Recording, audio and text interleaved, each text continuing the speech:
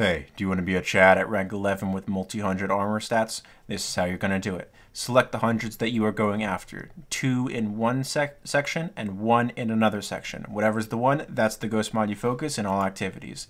Then you go to the helm. You spend all of your engrams focusing high stat armor at the helm. Don't you dare do it on a bond.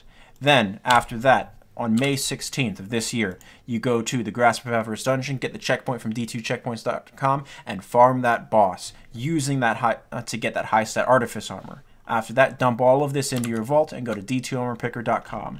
Select your subclass options of choice, select your exotic of choice, and set those hundreds. D2 Armor Picker is going to do all that work for you. Find the piece that you need, copy the dim query to clipboard, go to dim where you should be in the first place, paste it in, and that's going to show you the armor that you need to equip that you just spent your time farming out. Thanks, have a good one.